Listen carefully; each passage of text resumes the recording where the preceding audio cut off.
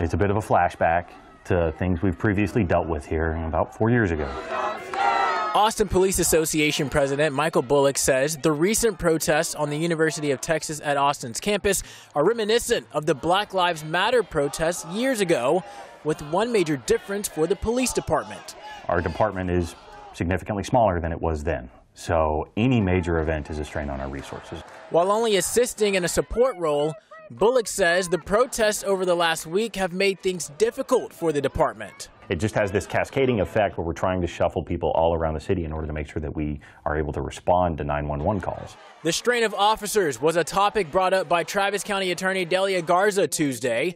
She says the way protests were being handled at UT were putting law enforcement officers in a bind.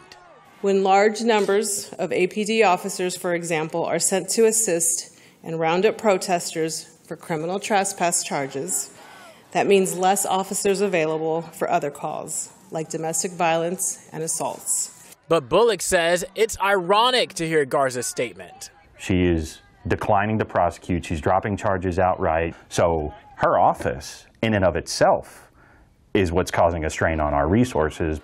Bullock says having officers deal with their duties while potentially helping handle protests that may or may not get violent can weigh heavily on them. I said it a while back, we're at our breaking point, and this just edges us closer and closer to it. Okay, that's fine. The bikes are helping. Thank you for watching. Please hit the subscribe button and get the latest news by downloading the CBS Austin News app.